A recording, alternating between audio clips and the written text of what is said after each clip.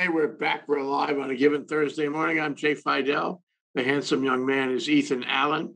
He's a scientist with APCSS. Joins us from time to time. He's in the ThinkTech family for many years, and we talk about likable science. That's what we're here for. Good morning, Ethan. Good morning, Jay. How are you doing? We're good. So the question, maybe this is a really short show. Are there flying cars in our future? Question mark. No. No, Go ahead. it's a technology that's been developed already. It's not going to be undeveloped. It's just going to go on. The question really is how fast are they going to be and become common? That may be decades down the road. Certainly. Well, from the technology point of view, I think what I hear you saying is we could do this today, but it has to be socialized in the marketplace, and it has to be socialized in the regulatory community. And if we could get past those two things, we could have flying cars today. Is that right? That's pretty much right. I mean, the basic technology is there, but we're really sort of, I think, at a not even a Model T level. Yes, they built some nice prototypes. They can do cute things. They can fly 25 miles on a single charge. They can carry a person. That's nice. They're hideously expensive at this point. Yes, building a sort of social acceptance, having people understand that, hey, these are very neat to have. It's very cool to be able to do this. And then, as you say, the regulatory business is just going to be a real headache to deal with. Yeah, well, it just struck me that this is sort of like Kitty Hawk. As a matter of fact, Kitty Hawk is one of the companies involved, I think. It's nice to do this on a remote beach in North or South Carolina, which is where Kitty Hawk is, or on a field somewhere in the middle of nowhere. But the dream come true would be that you'd have this kind of automated technology that would allow the flying car to fly right over your city street. And I think that, even assuming that we can get more than 25 miles of range, even assuming that we can, get the best technology and improve the best technology to make it fly, I think there's a long way to go on the software where you could have multiple flying cars in the city, not crashing into each other. Where are they on that? Yeah, absolutely. No, that's a huge issue. I mean, right now they are classified as ultralight flying machines, basically, and they don't really need to be regulated. But they cannot fly over urban areas. They cannot fly over airports. And yes, at some point that'll have to be dealt with, because even if you have good self-driving or self-flying automation in them, still, once you put them over congested areas, they're bad things are bound to happen sooner or later, right? And you don't really want one of these things falling out of the sky onto a busy city street. So how are they going to regulate these? What kind of safety precautions are going to have to be put in place? What kind of insurance are they going to have on them? Yeah, huge numbers of different questions. And yes, I mean, as long as they were constrained to relatively small range, relatively tiny payloads, they're not terribly practical for sort of widespread use. So they'll never be more. Well, you and I, we have a half an hour to design a pathway for that. But first, believe it or not, we have a viewer who's way ahead of us here. And the viewer has asked a question I want to put to you. Thank you to the viewer for doing that. Unless we require everyone to get pilot's licenses, it seems that flying cars will need to be smarter than on-road cars, probably having true general artificial intelligence. Since level 5 autonomy is much farther away than we had hoped and may be unreachable even for road cars, how can we safely have skies full of flying cars? Well, you touched on that a minute ago, but is it possible? Yeah, I mean, again, I think that's unreasonable to suggest that everyone who's flying these is going to have a pilot's license, and they're going to become common. They're just not that many people have either the capability or the time or the energy or the money to get the pilot's license, right? It's a fairly complex process. Um, and so it's going to depend, I think, on the automation getting better to where they become essentially self-flying. Besides, for any utility, if you demand there's a pilot in it, you've immediately increased your payload a great deal, right? Pilot is in there, and that just cuts down on what more you can carry. So, from a simple logistics point of view, you really want these to be flying themselves, so that the pilot isn't part of the payload, right? Well, don't you think there'll come a time? I mean, let's assuming this catches, and becomes a reality. Don't you think there'll come a time when you won't need a pilot's license, where you get in the machine Right. and like GPS, you punch in your destination and it takes you there. Absolutely. What expertise do you need for that? No, absolutely. I think that's the only way. It's a prerequisite, basically, for them to become popular. Um, and so the question is, yes, can we get that level of reliable autopiloting technology? And yeah, it's trickier probably than a car, because you've got third dimension to deal with. But that technology is developing very rapidly all the time. I mean, right now, the technology for self-driving cars, which is still admittedly really in its infancy, has a far lower uh, per passenger mile fatal accident rate. That rate is about a quarter of that of human-driven vehicles. Um, and and yet, we're still sort of just prototyping that. So this automation technology can and will develop better and better. And yes, until that happens, though, I don't think that the flying cars can really take off, as it were. I heard that. Well, yeah, I totally agree. It's a sequential thing. The first thing we do is we reach a certain level of perfection of the flying of the terrestrial cars, and when we see that that works, and we have a very, very, very low rate of accident and God forbid fatality, where people say can clearly come to the conclusion that it's safer to be an automated car than a human-driven car. Once we get to that point, then I think the automated technology will be worthy of flying cars. But until then, it's not going to be a reality, not in the practical sense.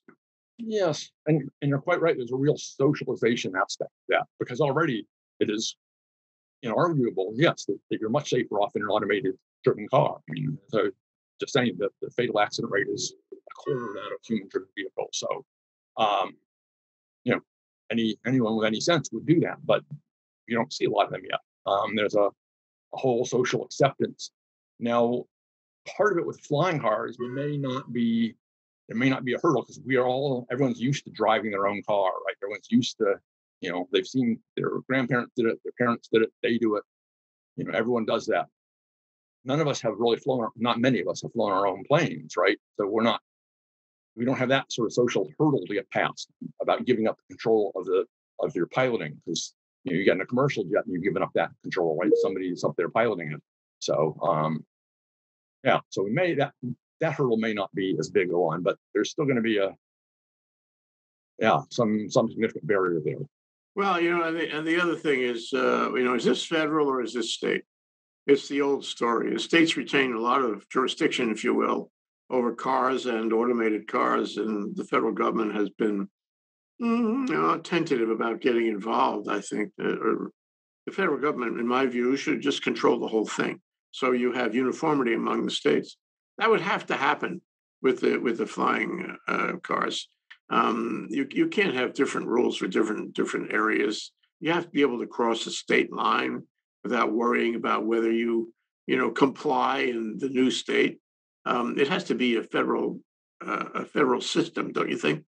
Yes, it would certainly be very awkward. A road, you can say road crosses the state line here at this point, and you can change the rules if you want, you can change your speed limit, whatever you want.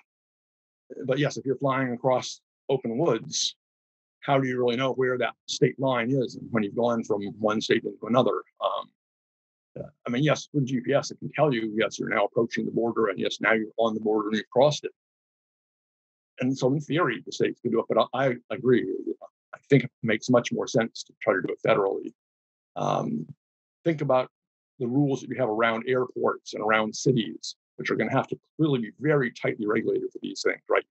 You cannot have these things flying over airports, right? That's just crazy because the potential for accidents with incoming or outgoing commercial flights is horrendous. And so, yeah, if every state is controlling it, there's just going to be a mishmash of different kinds of rules: how far, how high,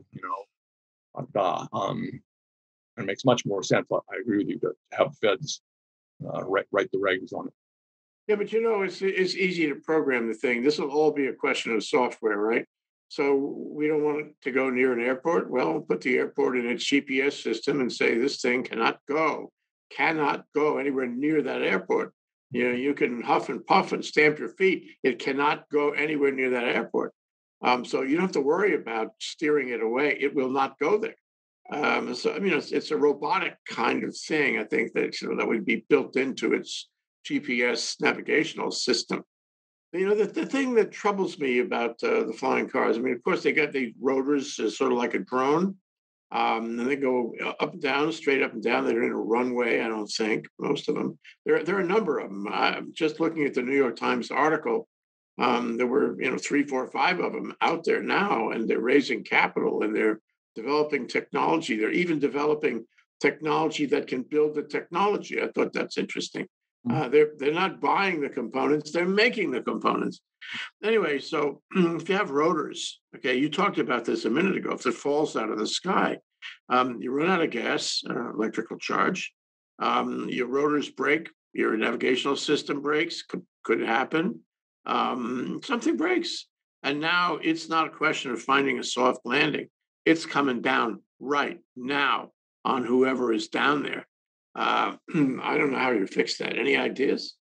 Yeah, no, they have at least these early designs have no glide slope at all. They drop like rocks if things go wrong up in the air. And one presumes you would try to build in, again, into your software, all kinds of alerts. So if it sees the least kind of thing potentially going wrong, just immediately says, find the nearest good spot to land and get down as quickly as you can, basically. Because, yeah, you can't afford to have stuff go wrong. I mean, a small Piper Cub or a Cessna can fly, can cut out its engine, can glide for some, quite some distance if it's got some altitude, and restart the engine and go from there.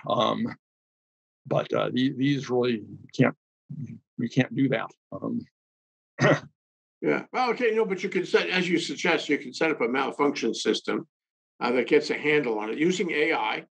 Anything. Sensors about everything that's happening in the aircraft, the car craft, and when anything sounds like it might go wrong, the thing looks for a place. It starts a siren or something, let people know it's coming down, and then it tries to come down as gracefully as possible, as soon as possible, so that it's no crash. Right. And it seems to me this is a whole new technology we have to work on to achieve that. Yes, because it's one thing, like if you're driving your electric car and your charge runs out and you pull to the side of the road, it's one thing. But yeah, your flying car has got to know that it's getting low on charge and it's going to land before it runs out of charge. Yeah, right. Well, let's assume for a moment, Ethan. Let's make some wild assumptions here. Let's assume that they solve that problem. Let's assume they can get a range of way more than 25 miles. Let's assume they have a navigational and a software system that will, be able to handle it without a licensed pilot, without a pilot. Really, it's automated. The whole thing is automated. And let's assume it's really, bulletproof, that it's not going to fail. It's got all kinds of fail-safe systems built into it. I mean, I think this is something that engineers and software engineers could really figure out, and maybe one or more of those various competing entrepreneurs that are building or trying to build these things will come up with various systems, and they'll be they'll collaborate, and there's some big company will put some big money into it. Before you know it, all the problems we've identified here would be resolved. Okay, so let's assume it really works. Let's assume it from fly over a city. What's the benefit? Well, there are several benefits. One, if you start becoming popular, they're gonna take a certain amount of traffic off the road, as people would rather fly in a straight line from point A to point B than drive in some weird convoluted way through heavy traffic. Um, they should be faster. There's a lot of for obvious appeal to it, to anyone too who. I mean, the idea of just being able to go walk out your door, pop in this little thing, punch a button, and fly through the air to some place 50 miles away, in presumably in 20 minutes or something, is very appealing, right? And it's going to be a real selling point. Uh, yeah, it's or how do we get from here to there is a question. How fast can that happen? How fast will it happen? Well, it's the old beeline thing, you know. If I fly a beeline instead of taking twists and turns in the road and stopping for traffic lights and traffic and what have you, I'm going to get there in a small fraction of the time that it takes me to drive, even if I drive well, even if the roads in that area are good. The bottom line is, if it works perfectly, for this discussion, let's assume that I can get where I need to go really quickly.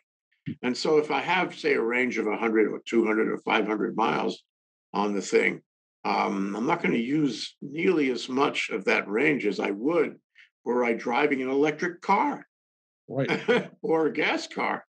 It would be, relatively speaking, immediate.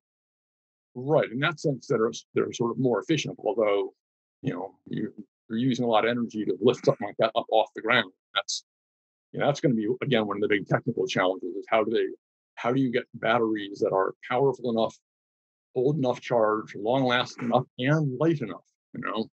You can't use your lead based batteries in an aircraft, right? You want Yeah. an air based battery or a hydrogen based battery or something. Well, are Uh, we anywhere close to that? Talking about that as a digression, I mean, it seems to me, as you say, electric car batteries are heavy. Although A, they're not as heavy as they were a few years ago, and B, they're not nearly as expensive as they were a few years ago. So we made progress in that regard.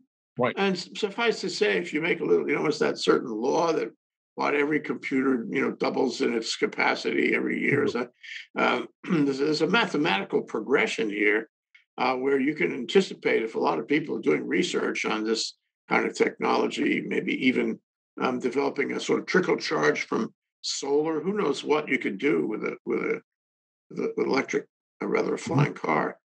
Um, you think it's doable within our lifetime? Do you think it's doable at all? Yes. I mean, if you look at technologies, uh, and technologies that were introduced a century ago, you know, took 30 or 40 years sometimes to get widespread. And more and more recently, the time from the technology's inception to its wide adoption has shrunk. Cell phones were adopted pretty quickly. Electric cars looks like they're being adopted pretty quickly. Self-driving cars, that seems like that's a little more of a being a little slower. So yeah, it's a balance there as to you said. I mean, there's a lot of factors. If the first few that go up work very well, work flawlessly, that'll really encourage more people to invest and could push the whole thing. If you have a bad crash or two early on, that'll be very could set the field back for That you. calls for regulation and all that, slow the tension between regulating government and the industry and people. So yeah, that it could fall out of the sky, may I say, that way. But let me go to another point on this. It's the implications. Let's assume the car works. Let's assume it has range, it has lightness, it has good navigational software that's not going to crash into anything. All of that. Um, and let's assume that the public loves it. There are implications to our society because if the public loves it, there'll be a lot of them up there. And the question is, when you get to your destination, what do you do with the thing? It's not like you pack it up in a suitcase and walk it up to your office. No, no, no.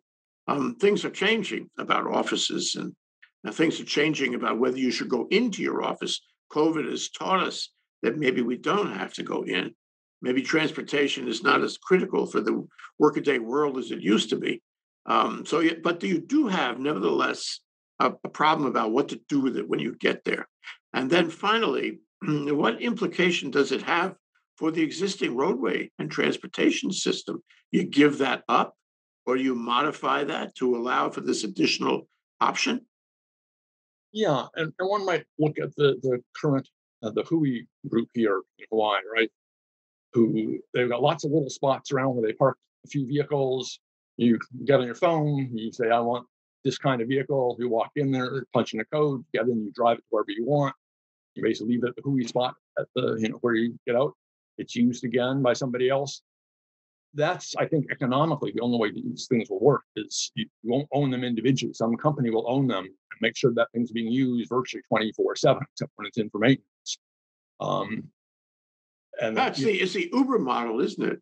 it's Uber In other without. words, it's like I don't know if you remember that old video about guys fishing, doing ice fishing, and it's really funny. He's doing ice fishing in the middle of a lake, and he wants to have a beer, and so he telephones the store on the side of the lake, and they send him a beer with a drone. The FAA got down on that. They thought that was really a bad ad. No, I mean, But the idea is you call for the service, you right, call for the Uber. You do, as you said, you don't own it. It's silly to have private ownership of this sort of thing. You have a fleet like an Uber fleet, and they come to your door, pick you up, and drop you off. That's the right. way it's got to work. Yeah. They're doing big data search. They know essentially what times where they should have more of their vehicles stationed, basically, because of the likely demand. Yeah, they'll know when if you drop somebody off, if that's not a likely pickup spot, you fly the vehicle somewhere else to a better spot where it's more likely to be needed soon. Yeah, that's all. Again, I think that's all got to be part of it to make this thing work. Um, so yeah, it's the roadway. I mean, I don't envision our roadways are going to go away anytime soon. They hopefully would become less congested, and since hopefully most, if not all, the cars on them by then will be self-driving, automated driving, presumably with a near flawless system, our rates of traffic accidents and fatalities will plummet. Um, so the two could be very nicely complementary in that sense. Yeah. Well, even if these flying cars are really very efficient, they're not going to be able to do long hauls. It's short hauls, and I think that the air industry, airline industry will remain vital. Although there's pressure to make them electric too, I don't think there's much progress, but there is pressure. It's a fuel thing and a greenhouse gas thing. Ideally, we have these new aircraft that fly without using fossil fuels. But but I think they have to stay in business for the long hauls. These are only short term. They're like taxis. They're Right. just like taxis. So that raises the question of where do you deploy them? Where is the Uber located? Uh, and what happens in a case of bad weather? What what happens if it's raining or snowing or windy? I mean, all those things would have a significant effect on the system. Right. What do you do to compensate for that? Yeah. There's two interesting points you raised in that. One, note that all these prototype uh, unmanned aerial vehicles that are being developed use electric engines. None of them, as far as I understood it, use a fuel-based, a standard internal combustion engine. They're just it's too heavy, too inefficient. They're all using electric motors. So but yes, so if you envision that the automated system safety and navigation systems are so good, one presumes that same kind of level of sophistication will be applied to terrestrial vehicles too.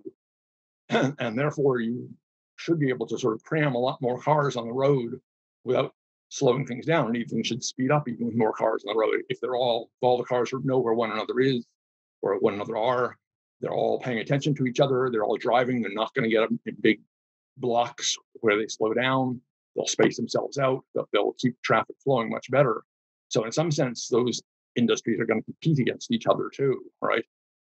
Um, because Yeah, I was gonna say that first of all, is going forward with AI and terrestrial electric automated cars, you have to have system control. You know, it's like that thing with you can get in a certain lane, a fast lane, but you have to pay, and the cost of being in that lane depends on how many other people want to be in that lane. It's all, Mhm. you know, it's automated on an AI basis, and it's calculated to make the whole system most efficient. And the charge you pay is a way that that can be, you know, controlled. Okay, good. Now you have flying cars. Well, likewise, you have to have a system for the flying cars. You know, even the best AI navigational technology requires some control of all the cars. And if the airspace, for example, is too crowded, you know, you want to control the system in one way. If it's or the price. If it's not so crowded, you want to control it in another way, and including the price. Now, here's the big one. Okay, if I have an interchangeable system where some people might take the flying Uber and other people might take the terrestrial Uber, because you know, I think the same thing's going to happen to automated cars. You won't own it yourself. It'll be somebody that drives up to your door at a certain time, an automated Uber. So if I have say a system that's controlled electronically with AI on the ground, then I have another system that's controlled in the same way in the air with flying cars.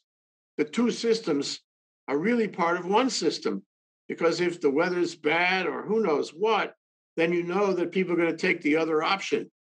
So you have to create a comprehensive system, including the terrestrial automated cars plus the flying cars all together now. Am I right, right? And right, how do you do that? And who's going to do that? right. I mean, yes, some Uber of the future, right? Basically, and I think you're right. I think the systems would have to be linked together in any certainly in any sensible arrangement that they'd be linked. Because, as you say, it's just a question. You know, you're in point A, you want to get to point B. Yeah, it may take a little longer on the ground, but you know, maybe if it costs half as much, maybe it's worth it. You know, there's going to be all that calculation to be made.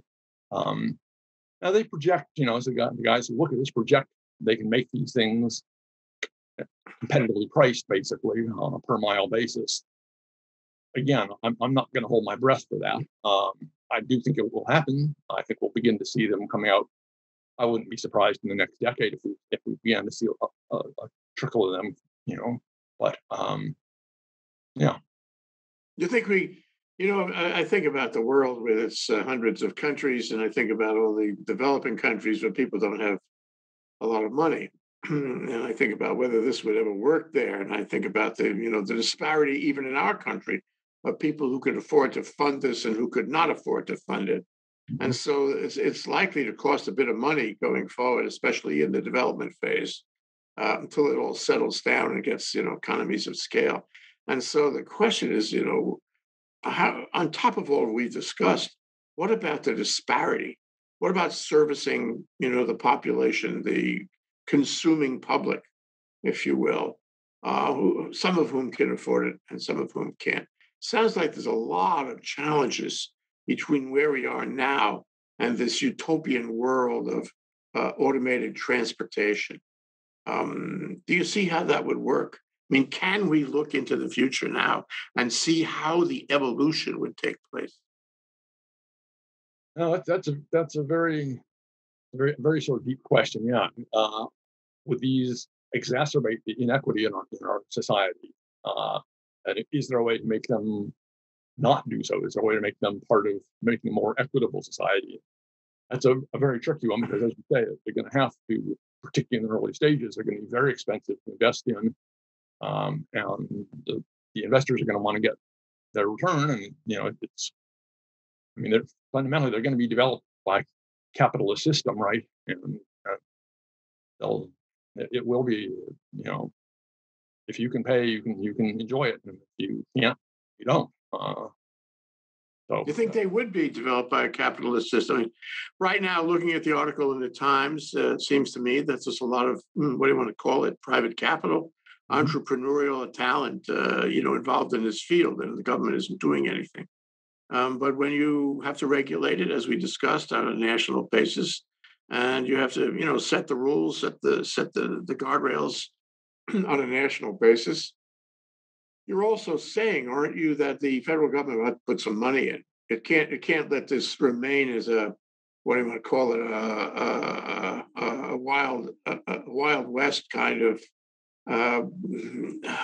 everybody on his own No, industry. It has to be big capital. It has to be government incentives and government encouragement. Otherwise, it won't happen. Don't you think? I would agree. I think you're going to have some serious role for the government in regulation of it, how they can be used, where they can fly, how they interact with commercial planes, and there's sort of a thousand different questions where essentially some federal input is going to be needed, and that's going to cost governmental money too. Very exciting stuff. And here's my takeaway. You can think about your takeaway. Uh, my takeaway is this: right now, we have a Congress that can't tie its shoelaces. Right now, we have a government that can't address these problems. At the same time, I mean, any problems, much less problems as grand as these problems. At the same time, we can envision this. And reading the articles, it does get you excited. It makes you think that maybe in the future, humanity can use the technology in a positive way and create a utopian society where it's like science fiction. It's beautiful. It services all of us without inequity. It services all of us at a price we can afford without disparity. Oh my goodness, this is utopian. It's beautiful. It's heavenly, and it is within our grasp. I suggest to you, Ethan, it can be done. If we focus on it, it can be done. The problem is we don't know how to do it. I mean, we don't know how to, find political will, use the technology to better the life of everyone on the planet, the species in general. And that's the trouble I see. I mean, we have really got to get back to, national management, national government. And until we can solve the problem of all the problems that we're looking in the eye right now, we can't find a way to get over the horizon into making a better world using this kind of promising, exciting technology. Completely agree. You said that very eloquently, Jay. That's there's huge potential there. Do we have the sort of the societal and political will to move it forward in the way it should be developed for good purposes that will serve everyone? I like to think we would, as you say. I'm optimistic, so but we shall see, I guess. We shall see. We shall see on flying cars and many, many other similar things. It's a promising world. We should all live so long. Thank you, Ethan Allen. It's great to talk with you as always. Great to talk with you, Jay. Thanks for having me on. Aloha.